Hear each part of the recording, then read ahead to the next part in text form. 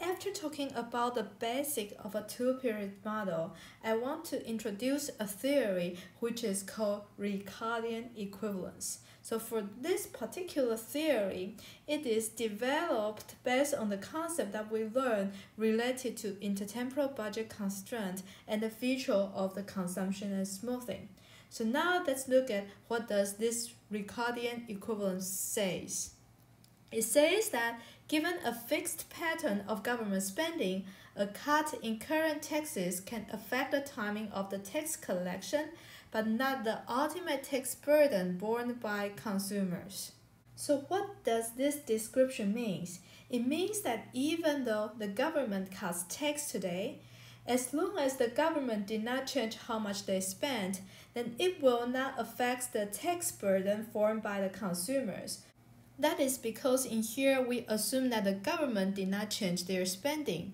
Therefore, a cut in the tax implies that the government should incur more debt right now, and then later on they need to pay it back. Given that the government need to pay it back, the government need to collect tax or more tax in the future when they want to pay it back. And then we eventually need to pay for the debt anyhow, unless the government pay the debt after we die.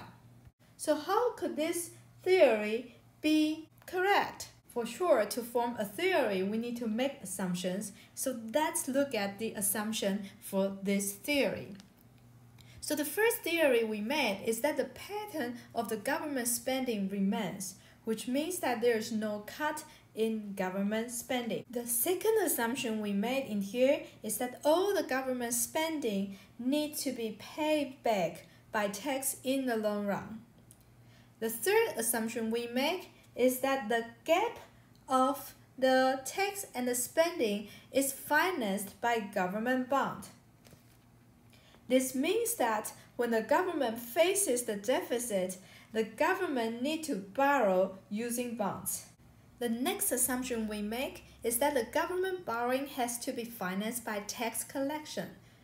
That is, when the government reduces the tax, then it means that it's possible that the government will incur new debts. Then by the time when the government wants to pay back the debt, they need to raise the tax in order to finance the debt and the existing spending. The last assumption we make is that the people are forward-looking. When an individual is forward-looking, it means that that person will plan ahead before the things happen. So in this example, we assume that the individuals knows what the government is doing.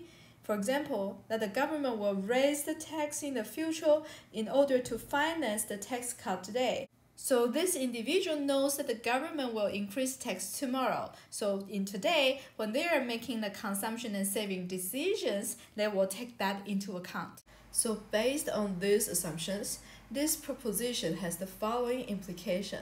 It says that if there is a cut in current taxes today with no reduction in government spending, the tax cut will lead to more government debt in the future. That is because the government did not try to spend less, but their income become less because they cut the current taxes.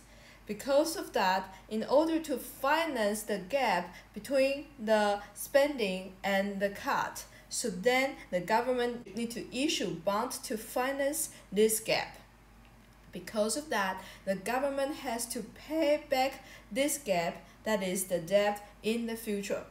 Because we assume that the government need to finance the debt using the taxes. Therefore, in the future, when they want to pay back the principal and the interest of the bond, then they need to, for sure, increase the tax to finance the debt payment. Because of that, the tax cut today is equivalent to future tax increase. Therefore, a forward-looking individual who know this, what is happening beforehand, will not change her future consumption pattern, because in terms of present value of lifetime resources, the resources they have before the cut and after the cut are exactly the same. Therefore, there is no need to change their consumption behavior. So what we are going to do next is to use an example to illustrate the implication of this proposition by showing the proof that when the government cut the tax and finance the new debt using the bonds, and then it will not change the present value of the lifetime resources. So we assume in this economy, the individual receives the income Y1 and Y2 in the first period and the second period. The amount remains the same before and after the tax cut. And then the individual need to choose how much they want to consume for the first period and the second period. So the first period consumption and the second period consumption are the choice variable for this problem that we want to solve.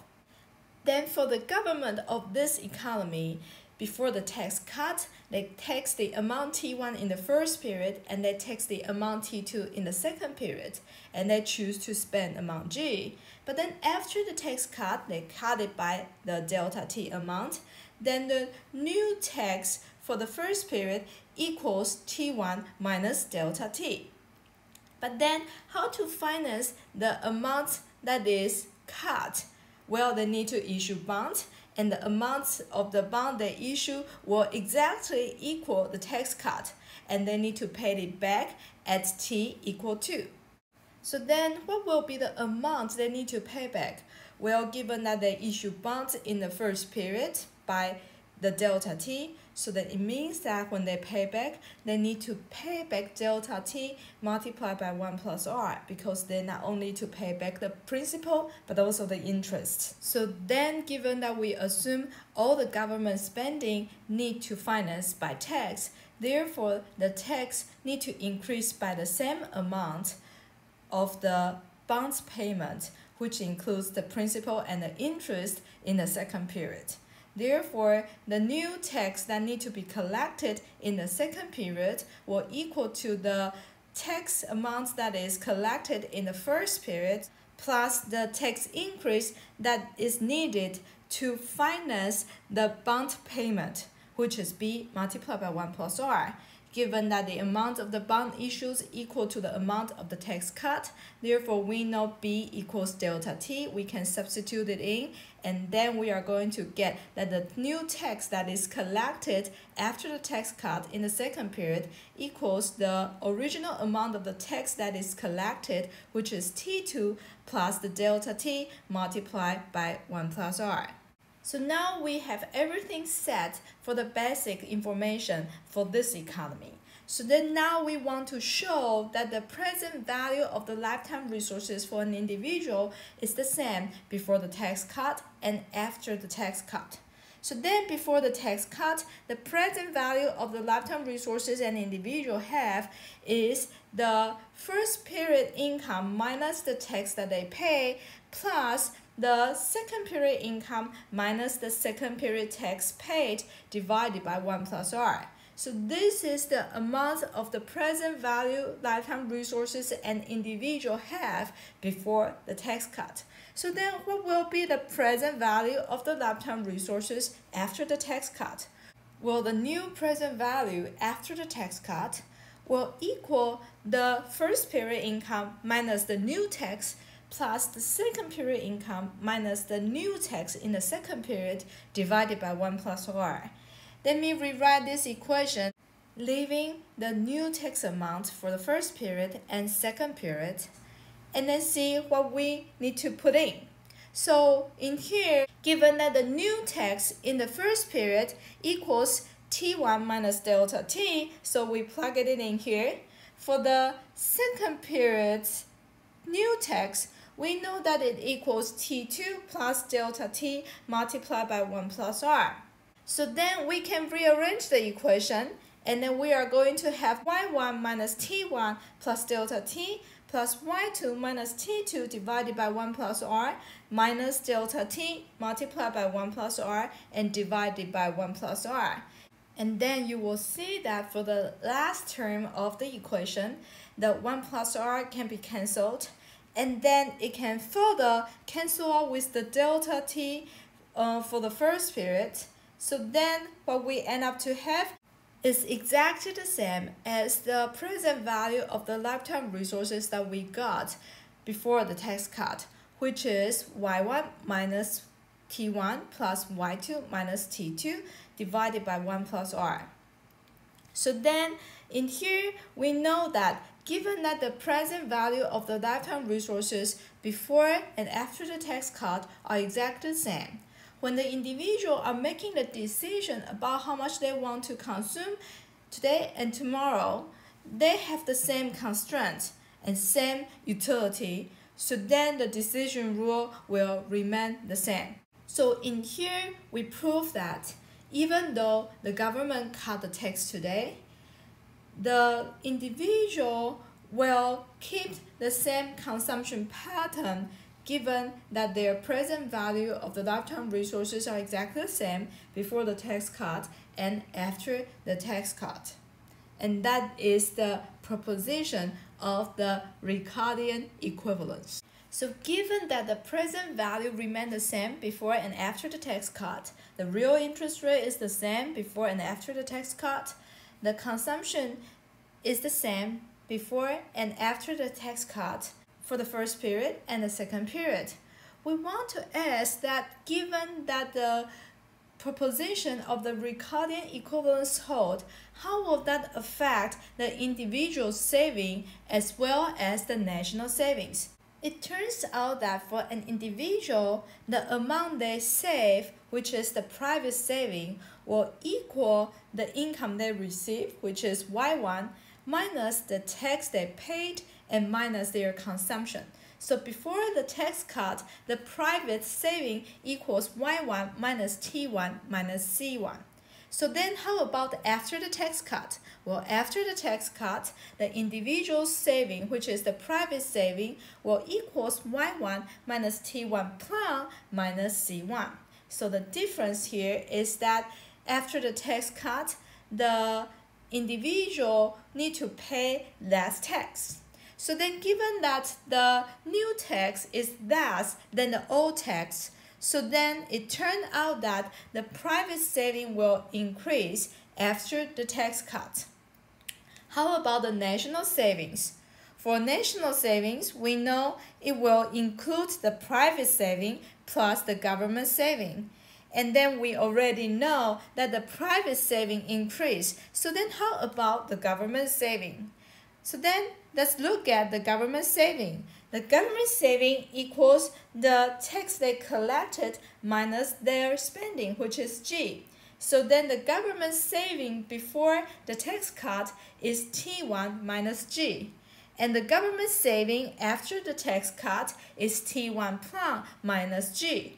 Given that the government cut tax, so we know that the T1 plus is less than T1, so then what it turned out to be is that the government savings after the tax cut will be less than the government saving before the tax cut. So then what is the amount of the national saving? What we know is that the national saving is the add up of the private saving and the government saving.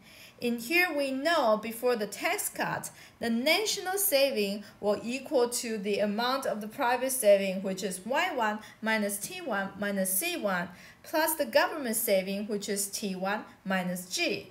So then it turned out to be y1 minus c1 minus g because the t1 got cancelled. Then how about after the tax cut? The new national saving after the tax cut will again equal to the saving of the private sector, which is now is y1 minus t1 plus minus c1, and then plus the new government saving, which is t1 plus minus g. Again, given that the t1 plus got cancelled, so what it turned out to be is y1 minus c1 minus g. So in here, we show that the national saving before the tax cut and after the tax cut are exactly the same. However, for private sectors, the private sector saving will be more than before the tax cut versus after the tax cut. So in conclusion, we say the private saving rises and the government saving falls when facing a tax cut. Yet the national saving is the sum of the two, therefore it remains the same before and after the tax cut. So this is hold when the Ricardian equivalence hold.